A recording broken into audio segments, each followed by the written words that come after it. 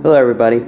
I wanted to make a video on how I prepared a WR250R for a recent trip to Moab, Utah. I live in southern New Jersey, and there's a lot of sand, not very many rocks at all, no elevations, so I wasn't quite sure how to prepare the bike to ride in a rocky terrain and to cover the distances that I would need to cover from my hotel. Out there it's pretty remote, there's no gas stations, and I needed a bit more than a 100-mile range that I could count on the stock 2-gallon tank for. So I'll get started on each mod one by one that made this trip successful for me. Okay, the first mod that I did was to install a Tusk rear fender rack. And what that does is it mounts to the rear subframe utilizing the same bolts that hold the taillight bracket on. You had to drill 4 holes into the plastic of the rear fender so that it could mount with those little spacers through the fender into the frame. And I did that. Wasn't too happy about drilling holes in my fender, but what are you going to do? Anyway, I installed that rack, and the intention of the rack was not for a tail bag or anything like that. It was for the Rotopax gas can mount. Like I mentioned before, the stock tank, I can count on a range of about 100 miles at home anyway, at the speeds that you ride at home. I didn't want to risk it. I know that when I rode the white rim trail, that the white rim trail was going to be about 100 miles, and it was about 40 miles, well, maybe 30 miles from my hotel to get there and back. So I needed a range of about 160 miles that I could count on. So what I did was I installed the Rotopax mount. I didn't use the plate that came with it. I simply drilled 2 holes into the rack, and I used the 2 mounting bolts from underneath that go up through into this Rotopax mount. So basically I purchased the 2-gallon Rotopax can. There it is right here. I'll show you how it mounts. What you do is there's a key in the can. You put it over top of the mount, and then what you do is you grab this little handle, and it's threaded. I don't know if you can see it too well, but there's 2 little nubs on the can, and there's 2 little detents in the handle. Okay, so what you do is you just start threading it. You turn it by hand, there, and then it gets tight. And what you do is you turn it till it's kind of tight. It'll snap in place, there, and it's mounted pretty tightly. As you can see, it doesn't move that much. One warning I can give you: when you tighten it, you get to a certain point and you'll have a little play in the gas can. I went one more turn so that it was tight and it wouldn't bounce and vibrate. Well, when I left my hotel in the morning, it was 45 degrees. In the afternoon, when I needed the 2 gallons to get back, the sun had been beating on the can. The temperature was about 78 degrees, and I guess the gas in the can expanded. And believe it or not, I could not loosen the Rotopax mount. It was so tight from the expansion that my fingers weren't strong enough to do it. So thankfully I had an adjustable wrench in my tool bag that I was able to put on the end and turn it off. So that's a word of warning. If you don't have tools with you and you fill up your gas can cold and it gets warmer throughout the day, be careful. You might be carrying gas that you can't use because you can't get the handle off. So take that advice. Okay, so the next thing I added on, was a Moose skid plate. I believe that this one's been discontinued. It's plastic, and I know what most people's opinion of is plastic. It's junk. It's not going to protect your case very well in rocks. But I don't like the metal ones because, again, like I said, at home I don't really need it. We don't have rocks. And I know that the metal ones echo a lot of sound from the engine, and I've ridden ones before and it sounds like a completely different bike. So what I did was I bought the plastic skid plate under the assumption that it's better than nothing. So I know a lot of people are going to say, boy, that's worthless, but again, I bought it with the assumption that it was better than having nothing at all. So, and again, I was very mindful about, you know, being in rocks, and I know the case was vulnerable, and again, it held up pretty well, but again, I did not case a lot of rocks. So I installed that skid plate. It's not, actually the plastic one's not bad looking. I like it because it's black. It doesn't really look bad when it gets scratched up, but again, it's probably half worthless. Okay, the next thing I added to the bike was, and this is the biggest thing, I was very fearful of getting flat tires. Back in my younger days, I rode a lot of enduros that were out in Pennsylvania, and there's shale, and the single track was rocky, and I don't know why, but I never had good luck. I constantly got pinch flats. So the main thing I was worried about was, you know, what kind of tubes do I run in the tires so that I don't get flats out there or minimize the amount of flats I get. I didn't want to change tires on the trail. Back in the day I used moose tubes for the enduros because I didn't have to worry about flats, but they weren't going to work in Moab. There was a lot of distance to cover, and there was also a lot of road riding to get where I wanted to be. I know the moose tubes would not hold up. They would melt on the road. I know they build up heat. They are not made for asphalt driving. And what I did was I got the tubeless tire system. Okay, so let me show you a little bit about the tubeless tire system. What you have to do to install it is you have to drill another hole into your rim, which is 4 spokes from the valve stem. Alright, what happens is this orange valve stem is the high pressure tube inside that has to be pumped up to 100 to 110 psi. And what that does is it's an inner tube that sits in the drop center of the rim, and what it does is when you pressurize that tube, it actually pushes against the bead of the tire, and it seals the bead of the tire to the rim. And then this second valve is a combination rim lock and Schrader valve that you inflate the pressure into your tire. So I ran 10 psi in the tire, and tell you the truth, the best thing I could have done for my trip to Moab was to add the tubeless tire system. I never used it before. I was extremely hesitant about installing it because, again, I've never used it before. I put it on about a week before I left. I took it out for a test drive. Didn't get a flat. The tire sealed. I followed the instructions to the T for the install, which, by the way, that's probably the most important part. Using the soapy water. If you look it up, if you go to tubeless.com, they've got videos with instructions on how to install it, and they stress, absolutely stress, that critical to success using the system is to follow their directions. That weirded me out a little bit, but again, followed the instructions, and I went to Moab. I rode rocks. I hit rocks. After a couple days, I stopped even worrying about getting flats. I had 0 tire failures, which was unbelievable. There was a few times where I hit a few rocks. You can't see them. You come down the road, there's a rock in the ground. It catches your sidewall.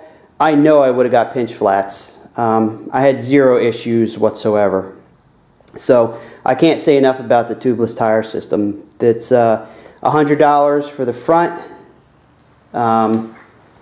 for 21 inch, and for the rear, again, it was $100. So for $200, best investment you could make if you're worried about getting flats.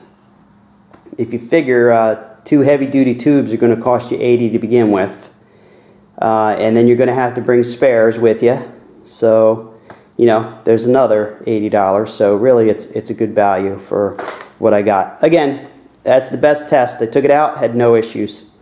In addition to the tubeless tire system, I also installed 2 brand new tires, one front and one rear. I've had success with Kenda Trackmaster 2 DOT approved tires. So again, I use the K760 Trackmaster 2 rear tire for the rear, and I use the K760 Trackmaster 2 tire for the front.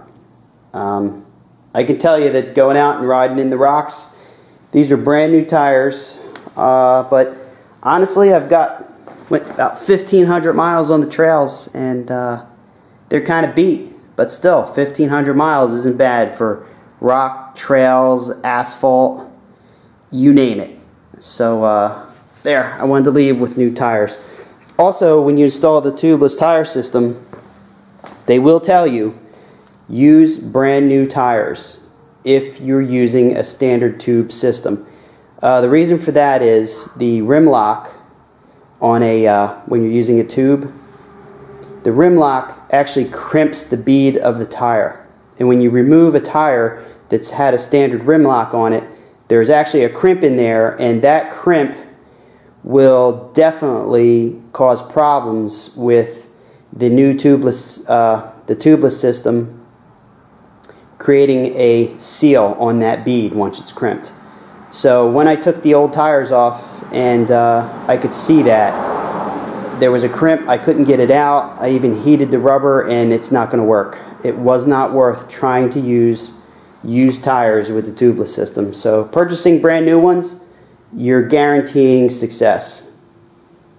So that's my advice on installing tires with the tubeless system. The next thing that I added was a radiator guard. I purchased the Unibiker radiator guard.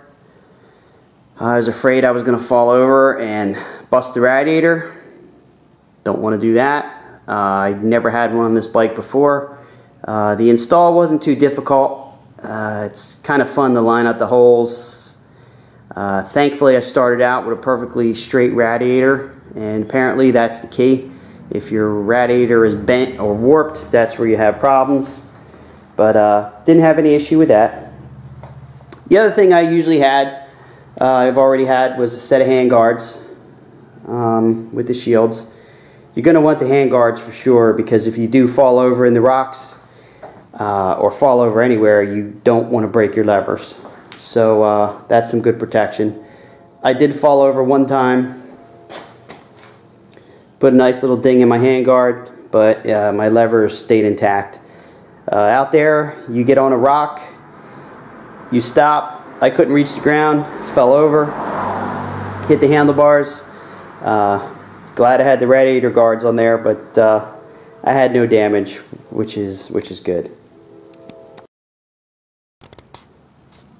Okay, the only other things that I did that are usual maintenance before I went on a trip where I knew I'd be in remote locations and cover a lot of miles was I changed the fork seals. After 19,000 miles on this WR, my fork seals were seeping a little bit, and you know, I didn't want to deal with that, so I changed the fork seals.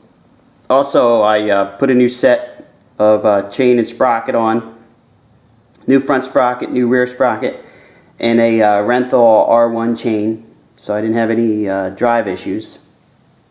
And truthfully, that's about it. Once I did that, I was prepared for the trip. There are a few notes I can tell you. If you take a trip to Moab and you have the same concerns about mileage as I do, well, I can tell you that going up and down through the canyons, you're going to get much better mileage out of your stock 2-gallon tank. Usually around home, I get about 52 miles per gallon. When I was in Moab, When you ascend and descend the canyons, you're going kind of slow. Actually, when you descend, you're on the brakes, you're not on the gas, and I wound up getting about 63 or 64 miles per gallon when I rode the White Rim Trail. So I bought the 2-gallon Rotopacks. I could have got away with the 1-gallon can because I could count on 120 miles out of my stock tank. Also related to the Rotopacks, you can see it sits kind of higher in your fender, and you've got 2 gallons of gas and the extra weight. I know some people have commented that they don't notice it's back there, and that's true and not true at the same time. When you're riding, I noticed it was back there. I absolutely noticed, but not to the extent that I thought I would. The biggest problem I had was not just weight. The weight didn't seem to be a big deal, unless I was doing a technical thing like the Slick Rock Trail, where there's some like off-camber turning sections. You could tell the weight's there. Normal riding, you'll notice it, but it won't really affect you. The problem I had most was when you go to sit back on the seat and get back over bumps and try and loft the front wheel over things, you will hit into the gas can, and your body positioning just isn't right. But honestly, there's nothing you can do. If you need the range and you don't want a giant Safari tank or the IMS tank on your bike, you don't have a choice. And again, I don't need the extra capacity at home. I didn't want to change the tank and have it forever, so I figured the Rotopacks was perfect. I could use it for the trip, and then I could remove it when I returned. Okay, so I think that sums up what I've done to the bike, what I did for the trip.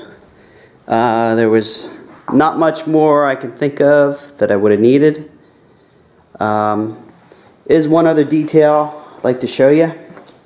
I purchased a Lazine high pressure bicycle pump, and as you can see, it's not really large. It's small enough to fit into your backpack with the rest of your tools. It's capable of pumping up to 160 psi. I know they make a couple of different models. The first one I ordered, I got the wrong one. I think it was 100 psi. There's a high pressure one that goes 160, which is what I needed. The tubeless tire system requires 100 to 110 psi for the inner bladder, so I had to buy the high pressure one. Again, this pump was about $60. It also has a little gauge you can use right here on the hose that connects to the Schrader valve. It's kind of hard to read, so I also took a tire gauge. But anyway, that was about $60, and you could check the pressure in your high pressure tube every day before your ride. There's been a lot of comments that the tubeless tire system high pressure inner tube loses some air per day, and that's a little true. I'd pump it up to 110 psi. A couple days later, I'd check it, it might be 100, but honestly, when you put the tire gauge on it, you lose 5 pounds also. It's a low volume, high pressure tube. So, I've had heavy duty tubes that, I'll put 15 pounds in, and a week later I'll check them, and they're 10 pounds. So the heavy duty tubes lose air as well. So that's not something new to the tubeless tire system. Tubes do lose air. Anyway, I bought the pump. I was able to check my tire pressure every day. There was a couple days I didn't even bother because I realized the lowest it ever got without maintaining it was 95, and that's more than sufficient for the inner tube to act as a bead lock. The only other thing I bought to put in my backpack to bring with me was a tire plug kit. This one I got at Walmart. I think Slime makes it. It's got the tire plugs, it's got the tools to plug a tire. If you get a flat with the tubeless tire system, if it's not the inner tube, which most likely it won't be, if you get a puncture in the tire itself, since it's now a tubeless tire, you can use the same plugs that you would use on your car or your truck to fix a flat. So thankfully I did not have any punctures in the tire, and I didn't have to use it. But those two things I would recommend bringing with you if you have the tubeless tire system rather than a spare tube, and that should take care of any of the common punctures you have. I mean, if the inner high pressure tube fails, there's no substitute other than changing that, or using a standard patch kit on the trail, but I would not want to deal with that. But again, that's unlikely that that inner tube would fail. So anyway, hope you enjoyed the video. I don't think I missed anything. I think I did the best I could to prepare my bike for the trip. I spent a week in Moab. I put over 1,500 miles on the bike, on the trails, and that's it. I hope this video helps. I've got other videos out there of my trip to Moab if you want to see what it's like, if you're thinking about going. If you ever want to experience the canyons and the trails and the inclines, I can tell you it's an absolute life-changing experience to go out west and see that. Okay. Thanks for watching.